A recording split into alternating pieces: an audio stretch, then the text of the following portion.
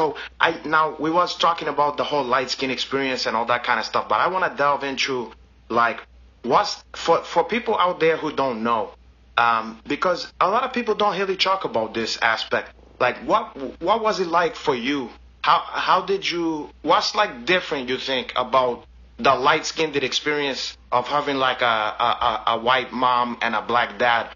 What you noticed that was different about you experience when you maybe when you was with your mom versus when you was with your dad? What did you saw that maybe people who is maybe just all white or all black maybe would not have a bird's eye view to saw? Man, to be honest, we lived in the South pretty good bit, so I don't think man, black people they're used to it, man. They know that the black man's kryptonite is white woman, so.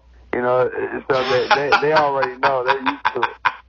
But when we walk around with my mom, people would like look at us weird or, stare a little bit longer because, who is this white woman with these? I got, 5 brothers and sisters. So. Oh, for you? I didn't know that. So, you okay. see this white woman walking around with these 4 black boys, with these 4 black guys. Yeah. What's going on over here? So. Did they ever ask her if she's okay? Or no, I ain't never asked, but we'll be at school or whatever, and people will ask us like, "What are you?" I'd be like, "What?" I'm like, "Huh? Yeah, I'm human." Aren't you? Yeah, people always want to find out what's the deal. Yeah, they want. And it took me a while to like understand what it is that they were talking about because that's what I was born into that white day. So military family. There's a lot of biracial kids in the military just because, people relocate to different parts of the world and, start experiencing those foreign women and boom, Yeah. Can't get those Korean women and Japanese and white and German women and all that. Yeah, so I was, our family was used to it. So when we came back to the United States, people were like, "What are you?" I'm like, "Huh?" So you felt like abroad it was more kind of just a normal stuff, and then you come to America and they're trying to put you in more of a box. I never thought about it. Yeah. And then, I got, like I said, there's 6 of us, so, we weren't even allowed in the house. Our parents, it was so loud, our parents were like, get out of the house. So, we really didn't watch a whole lot of TV or anything like that. So, we were just never exposed to it like that. Racism and bigotry. But the funny thing is, once I started getting good at football and showed promise to football, the white girls who had never dated a black dude before or been with a black dude before, all of a sudden, it's okay to be with this guy who's good at football, who just so happens to be, black, biracial. Yeah. So, Now, did you avail yourself of them? Did you allow them to experience a new I took full advantage of that shit. Please believe it. Oh, yeah.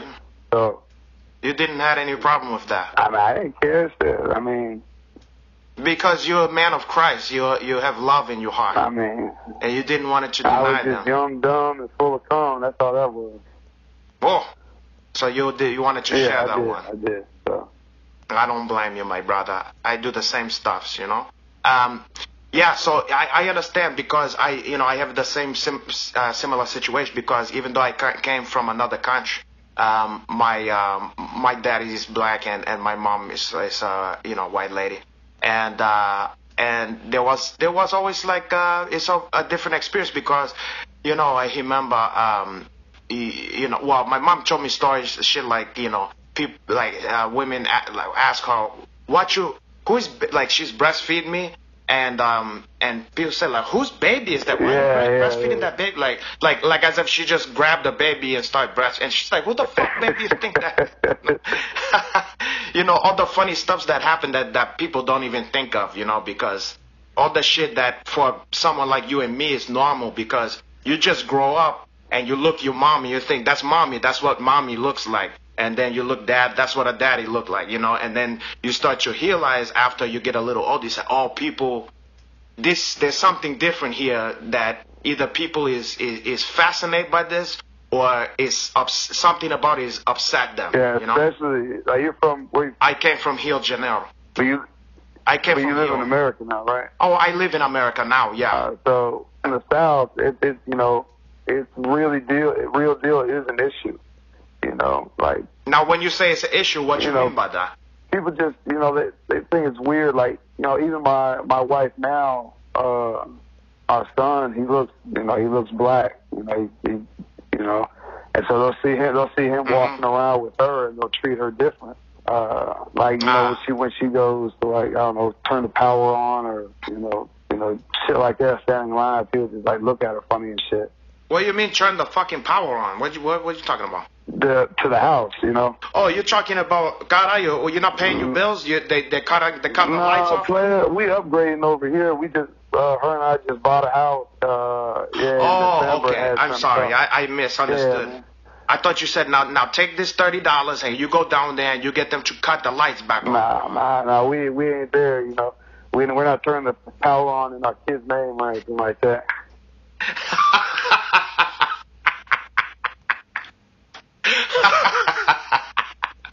Oh, the tricks of the trade. You gotta get it how you live, Oh, my brother, I know about that kind of stuff. So, yeah, I remember, I remember, it was a very different situation, because I grew up in, like, Rio, it's like, I grew up on, like, the, uptown in the Rio, section. So it's like almost like near the Harlem section of Rio.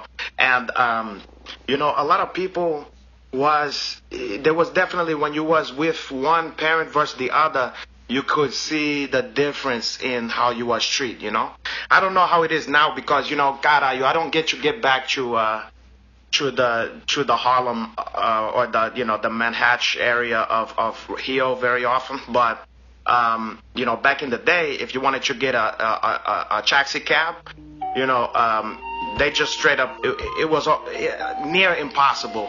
Not impossible, but it was very hard to get a cab, That's crazy. So let's say back in the day when I was a kid, like, we didn't took a lot of cab, but sometimes maybe you're late and you don't have time to wait for a train or whatever.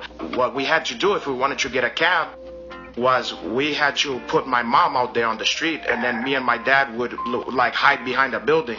And then as soon as the guy stopped, immediately he stopped for my mom, and she opened the door, and we would hunt into there. And then the guy would go, hey, what the fuck is going on here? And then we say, hey, listen, you don't like it? Take us to the cops, take us to the precinct, And the guy's like, say, God, I gotta check these fucking guys up here, So it was, so when you're a kid, you start to realize, okay, well, there's something about me and Pops that it's not quite as savory, or it leaves something to be desired.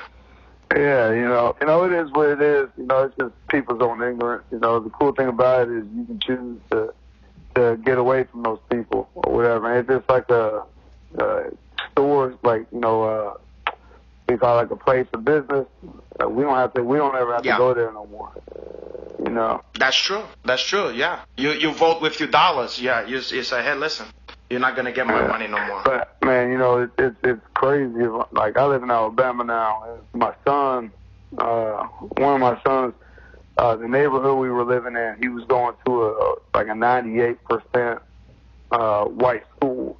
Like, a private school. It's a public school. But it's just maybe not 98%, but it's for sure 95% white kids. Okay. And so I was standing in front of the school with my wife, who's from Brazil, and engraved on the school is George Wallace's name, the former. Oh, for him? I swear to God, man. You mean the one that didn't want it to segregate, or who didn't want it to integrate? Yeah. So I was telling my wife, I was like, man, I got kind of upset, and I was like, I don't understand why they do this shit. And she was like, what? And so I was explaining who George Wallace was. It wasn't the comedian? There was a black comedian named George Wallace. Maybe that's what they're talking about. Not that. Not George. It is very appropriate that from this cradle of the Confederacy, this very heart of the great Anglo-Saxon Southland, that today we sound the drum for freedom, as have our generation of forebears before us done time and again down through history. Let us rise to the call of freedom-loving blood that is in us. and send our answer to the tyranny that clanks its chains upon the South. In the name of the greatest people that have ever trod this earth, I draw the line in the dust and toss the gauntlet before the feet of tyranny, and I say segregation now, segregation tomorrow, and segregation forever. And then this white lady came up and she was like, "Oh, he's not really racist," and you know, she was like, "I've had dinner with him, and he only did what he did because he thought that's what the people wanted." I was just like, "Man, lady, get out of my face right now!" Like I almost spit on this lady. I was like, "Man, that makes him a bigger piece of shit that he did that. If he thought it was wrong, that he did that because that's what the people of Alabama wanted. That makes him a bigger asshole for being in the place of power and not changing. Being in a position to change things. But instead, I think it was Richard Nixon or Lyndon B. Johnson. One of them had to call the National Guard and was like, "No, you're gonna let these kids go to school." Yeah, well, even in Brazil, we saw the TV, we saw the broadcast of that. That's some powerful stuff. So I was just like, man, there's no way that you could persuade me or talk me into thinking that this was a good human being. This was a good guy. Yeah, that's a trip, that they have that. In LA, we have a school down the street from me, and I shit you not, it's like a elementary school, and the auditorium, believe it or not, is called. It says Michael Jackson Auditorium, because I guess the kid went there when he was a kid, and then he must have donated some money or whatever. But back in the day when he was having some issue with maybe some question about some of that shit, where he was giving some kids maybe some Jesus juice or whatever. Then I remember, because when I first moved to LA, shortly after they put up like a board over his name on there, so it just said auditorium, didn't say Michael Jackson. But then after he died, they put the shit back up. So I guess he's all good now. All was forgiven after death. Well, I guess. And I remember at the time he did you remember they did like a 60 Minutes or something like that, where the guy went to Neverland Ranch. And he was like a English guy or something, and he said to Michael Jackson, his bedroom, he had like you remember the vegetables called Jolly Green Giant? Yeah. So Michael Jackson had like a huge statue, like a life size, Jolly Green Giant's like an actual giant. So he had like a 9 foot, 8 foot, whatever fucking Jolly Green Giant in his bedroom. But the guy was from the UK, so he said, "And now, Michael, what is this?" Michael said, "Silly, that's the Jolly Green Giant. He helped kids eat their vegetables." Macaulay Culkin said he ain't do that, though. Yeah. So I was... No, hey, look, I don't know what the fuck he did. I wasn't there, but hey... It's in his bedroom? Somewhere, maybe his bedroom or something like that, but... Oh, man, fuck, he's having kids eat vegetables in his bedroom for? Because... He's telling on himself. Because there was at a sleepover party. Come on, it's no big deal. But look, though, on some real shit, that's the parents' fault. How the fuck you gonna let your parents spend the night Hey, look, at the house of somebody who ain't because he's famous. Maybe he might break me off a couple dollars. Hey, listen, if my kids want to spend the night over there, look, I'll send my kids to H. Kelly's house if they need to, as long as he's gonna take care of some of the bills. The bills, yeah, you need that milk money. Hey, listen, bread. Hey, I gotta give me my bread. I got to have that. Need that. Yeah. So okay. So how we got onto that? Listen, I don't want to talk about. I don't know why you're bringing up Michael Jackson. I don't even remember. But let's get off your fascination with Michael Jackson, okay? Because I don't want to get into Michael Jackson jokes and stuff like that. You have any other ones? Well, I heard some stuff myself, but I don't want to repeat that here. But I guess why Michael Jackson like 28-year-olds? Why? Because there's 20 of them. Caralho. It's in Portuguese. I don't wanna besmirch the guy's character while he's dead. That's not what we're here to talk about, okay? Okay, so now let's get into your fighting career. Now I noticed one stuff. Even though I think of you as a light-skinned brother and all that, you know, and we have solidarity in that sense. I got a bones to pick with you because in your first pro debut, you was knock out a guy named Josh Hasbury.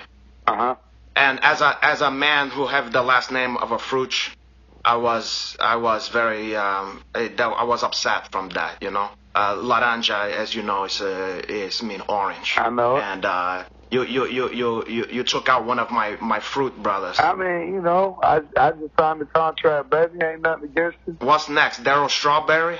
You kick him while he's Strawberry. down? You know? Nah.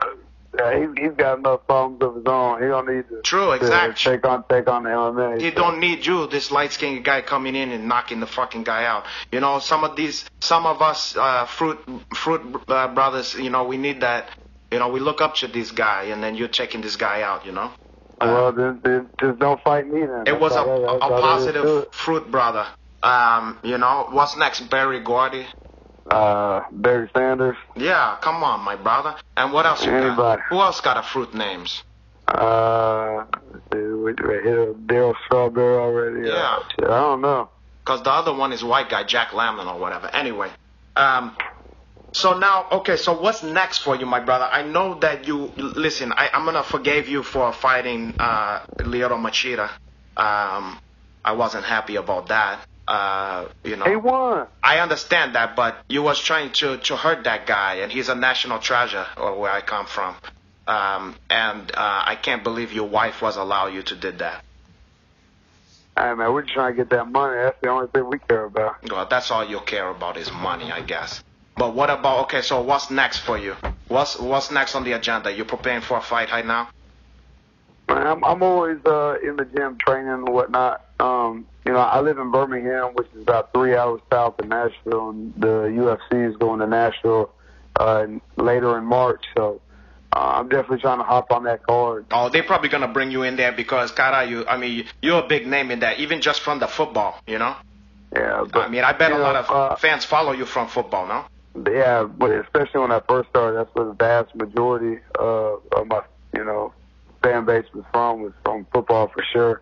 But now, believe it or not, vast majority, I think I have more followers, probably twice as many followers in Sao Paulo than any other. Wow. Why is that? Because of that fight? Maybe. I don't know. I don't know. I just think that the Brazilians see that, you know, my wife is Brazilian. I'm learning to speak Portuguese. Yeah. They see that you're trying. Yeah, you know. They see a positive light-skinned brother out there trying. Yeah, you know, everybody tries to jump on the boat. And Rio de Janeiro is number 3. Sao Paulo, Birmingham, Alabama, and Rio. Oh, caralho. What now? So how do you stay positive in the face of these negative brothers like King Mo and Gene Chalmers trying to, like crabs in a barrel, was trying to take you down? Oh man, you know, I'm bulletproof. You know, I don't care what nobody says.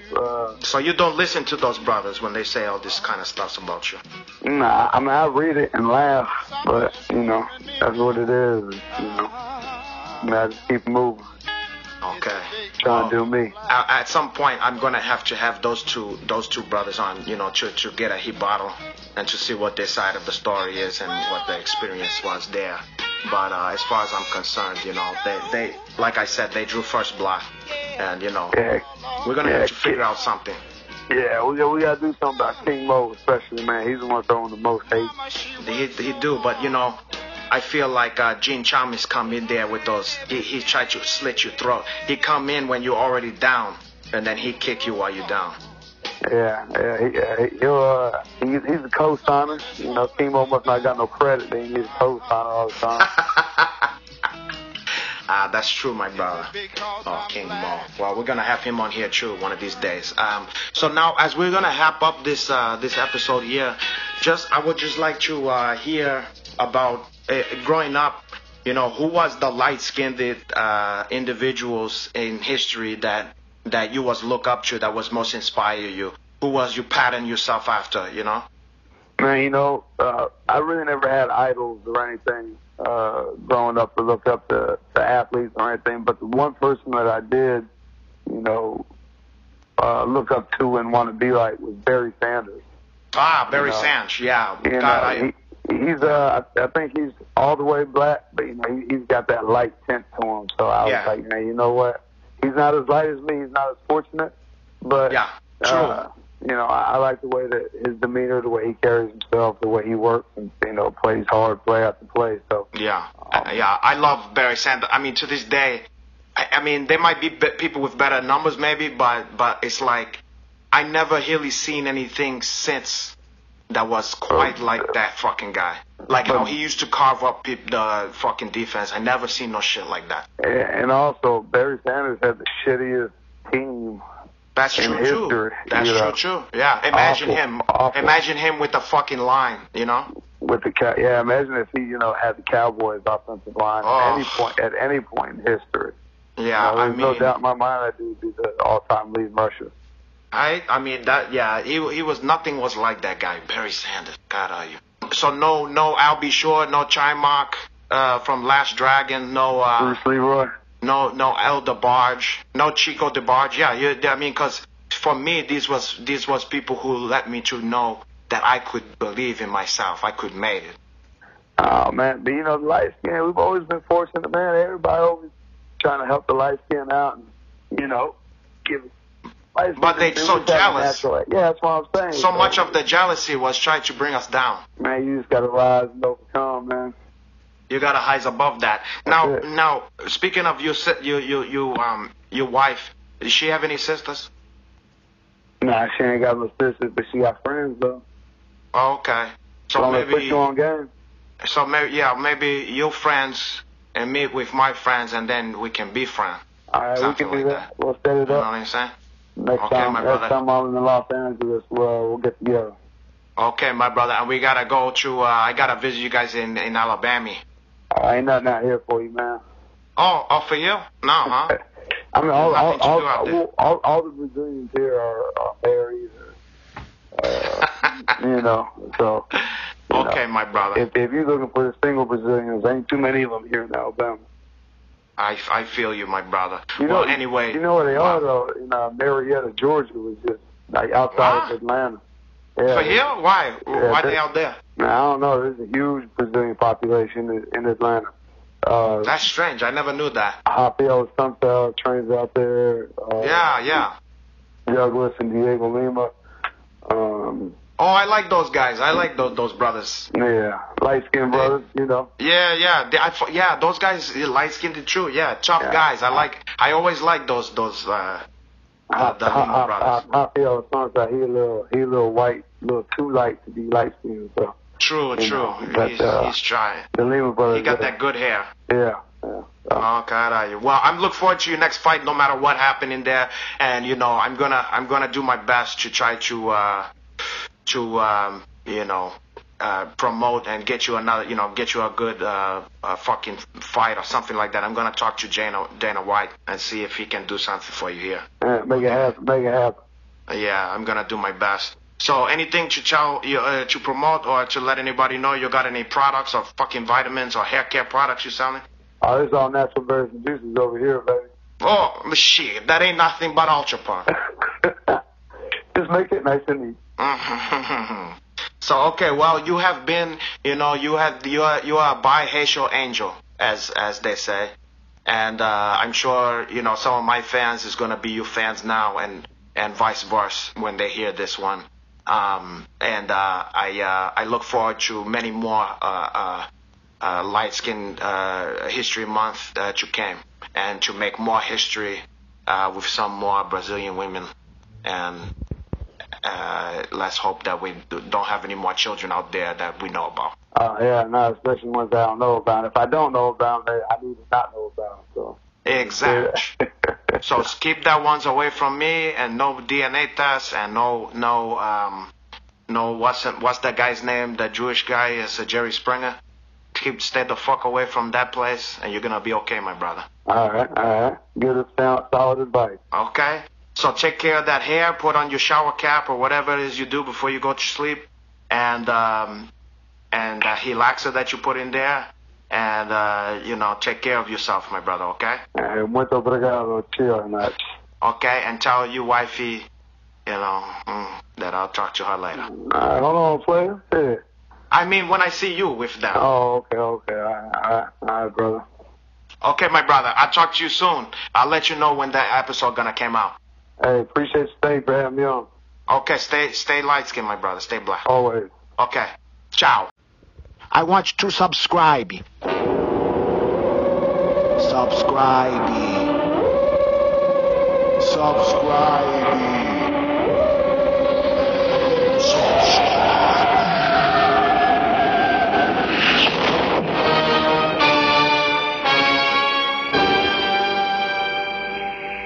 Hey, I'm not joking about that subscribing, okay?